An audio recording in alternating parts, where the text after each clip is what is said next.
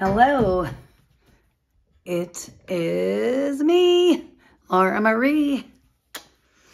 I am ready to actually show you something that I never thought that I would share on a video, but I think it's going to help a lot of people.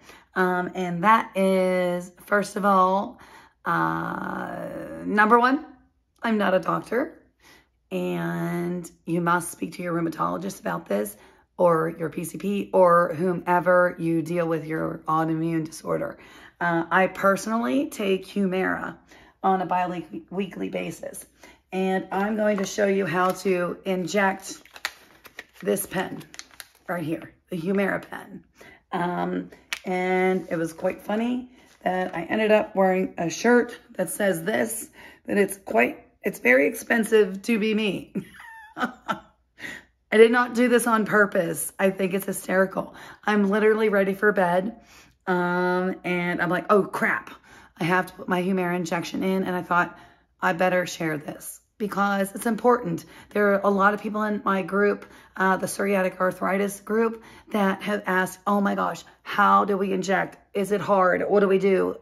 How? Is it painful? Lots of those questions. This is a self-auto-inject pen. You will see everything. I am not a doctor. I'm just showing you what I personally do for my Humira injection bi-weekly. And this is what I've done for over 10 years, and I'm sharing it with you. So here we go. Let's start off with our supplies. Okay. Yes, lots of those, sorry. Okay, you know I do this in one take only. That's me. If I epically screw up, that's life, right? Here's what we need. You need your Humira pen. You need it to have your prescription on it. I'm not showing you mine, of course, obviously. You need to have your Humira pen. You need to make sure that this or whatever biologic or whatever pen you're utilizing, that you make sure that you leave it out as per instructions. Maybe yours is different. For Humira itself, leave it out a minimum of 15 minutes out of the refrigerator because these need to be stored in the refrigerator. Leave it out room temperature for a minimum of 15 minutes. Why? Because if you inject it cold, it's going to hurt like hell. And I mean, hurt like hell. So a lot of people are just like, oh my God, why did it hurt so badly? Why? It's because you didn't let it sit out. You didn't follow the instructions. Read your instructions. Medication guide. This, if you want to learn all about the PDR stuff, physician's text reference, all that kind of stuff. This will come with it. These are alcohol wipes. You must use a sharps container.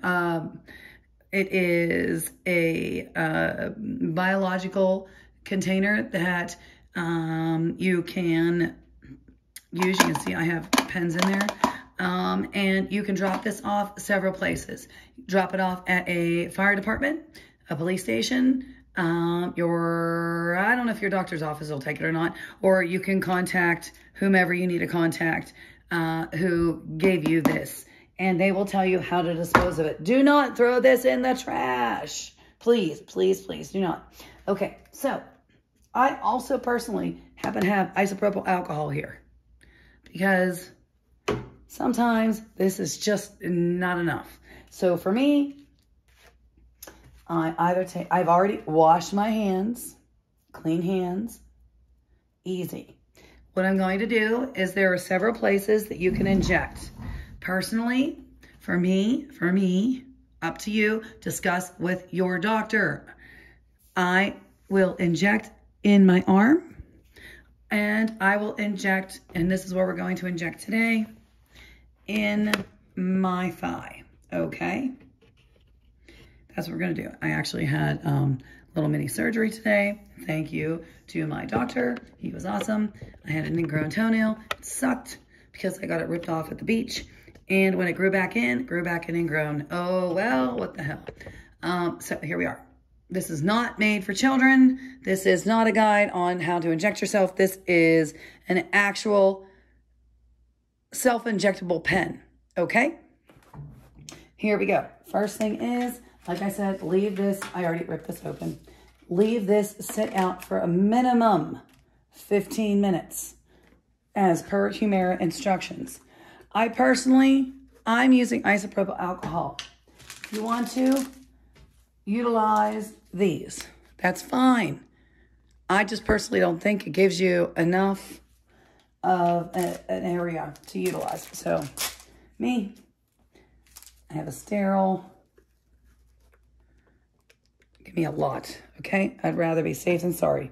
So what I'm going to do is take this and I am going to rub my leg up and down. Yes, I'm only going to inject in one spot, but you know what? Sometimes you sit there and go, where did I put the rubbing alcohol? Now, I took a big time shower today. I was clean as a whistle. And you will still see dirt on there, see?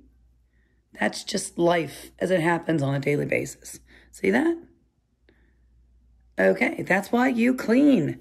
Do not blow this dry. You know why? Very simple. People don't think about things like this, okay? The reason why you do not blow to make it dry is because when you blow, you have germs in your breath, correct? So wave it. Let it dry. If you're so inclined to make it dry, fine. Does it hurt? No, it does not. First thing you want to check, this is Humira only. I'm only going to show you Humira because this is what I use. Inside, there's a little bubble. Let me close up in on this. Okay, there's a little bubble in here. This is where the medicine is. You want to make sure it's clear. It's not cloudy. Check both sides. And make sure that there's not a little yellow thingy in there because that would mean it was empty. Follow the instructions. Take off number 1. Okay? You see, I was not super gentle. Take off number 2. You saw I'm all clean. Let's get a little close up on this so you can see exactly what I'm going to do. Okay? This is my thigh. Okay? I am going to squeeze my thigh. I'm going to take the pen. I'm going to push. Well, I want you to act before I do that. I want you to see. I want you to see right here. Okay? Back it up just a little bit. You can zoom in if you want. But what's going to happen, as soon as I push this pen, it's going to go into my body. Okay? So I'm going to push my skin up. Now, I am going to push. Wait until you see that yellow dot. Continue. You see?